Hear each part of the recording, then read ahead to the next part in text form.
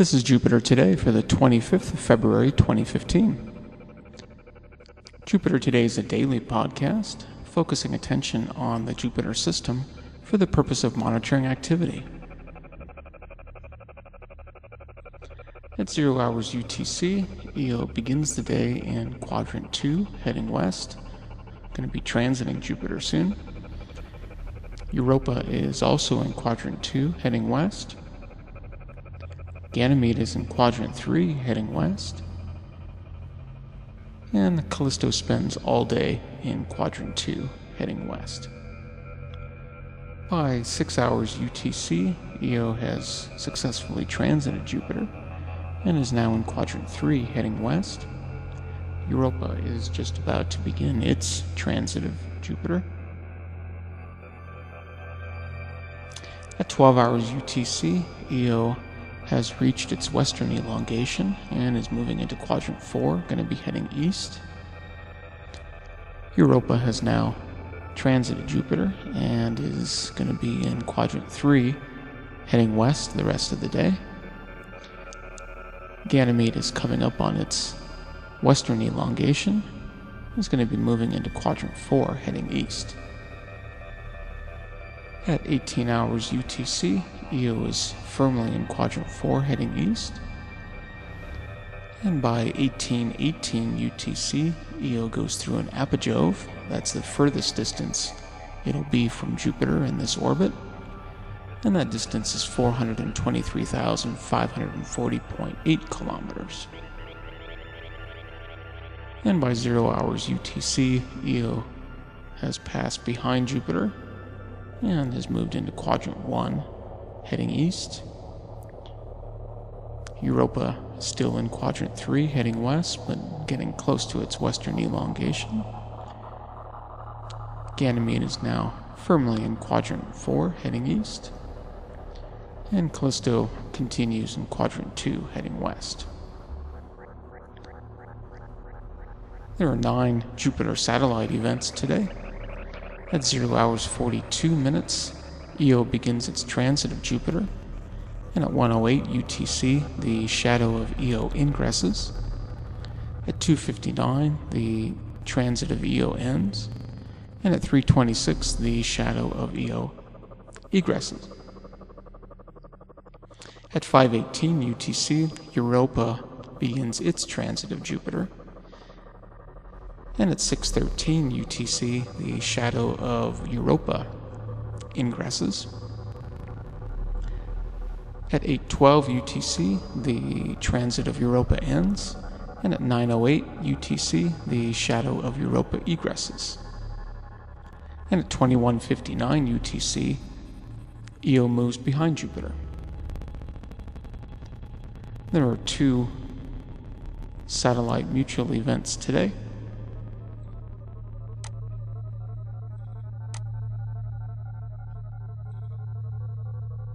The first goes from 15:06 to 15:13 UTC, when Europa occults Io. It's a 6.3 minute event with an impact parameter of 0.006 and an estimated magnitude flux drop of 0.586 magnitudes. And they're a good distance away from Jupiter, 99.07 arcseconds. And the visibility of this event on the Google Earth map is all of Asia, and it looks like all of Australia. And the second mutual event, as part of a pair, goes from 15:51 to 15:58 UTC, and that's when Europa eclipses Io. That's a 7.2 minute event with an impact parameter of 0.042. And that is going to have an estimated magnitude flux drop of 0.896 magnitudes. That's a nice deep drop. And it's a good distance away as well, 92.44 arcseconds from Jupiter, and Europa and Io are 16.99 arcseconds apart. And visibility for this as well is a good part of Asia, A little bit of Europe, maybe some Africa, and Australia. Orbital ribbons for today.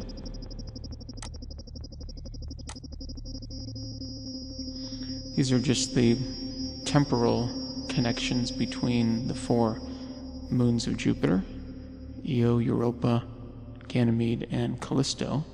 And here's the connection between Io and Europa today. This is as if we were looking down upon the system with Jupiter in the center here. So there's Io and Europa, and Io and Ganymede. That's a nice, almost a symmetrical sheet there. And Io and Callisto. And then Europa and Ganymede. Europa and Callisto. And finally, Ganymede and Callisto. And then I colorize these and combine them to get that for today. I can also change the viewing angle of the plotting program that I use. And so I did that in this case and came up with a couple other interesting angles.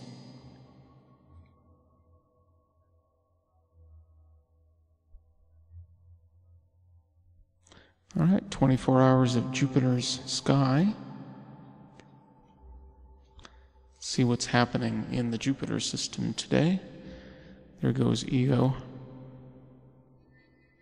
moving between the Sun and Jupiter, and from Earth's point of view, that's a transit. Europa is right behind.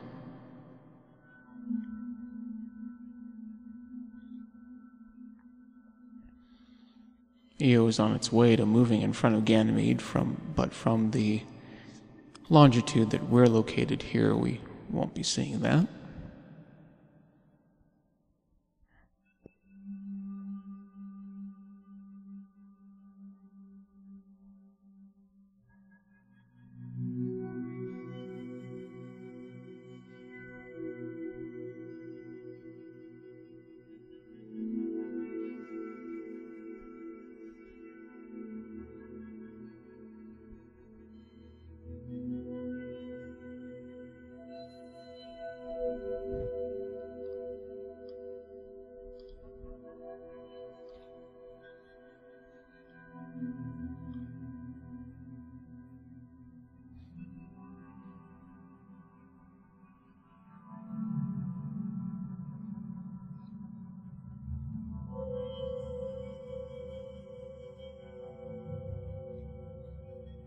The red spot crosses Jupiter's meridian twice today, the first at 3:09 and the second at 13:04 UTC. There were some new images posted on the web.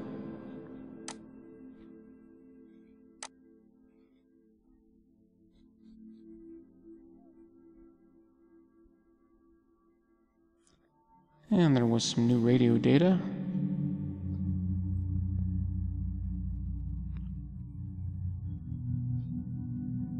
And there were no new papers.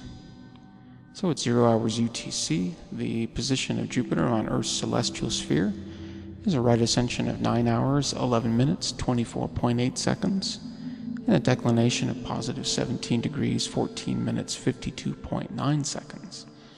The angular separation between Jupiter and the Sun, as seen from Earth, is 159.231 degrees, and that's 1.123 degrees less than what it was yesterday.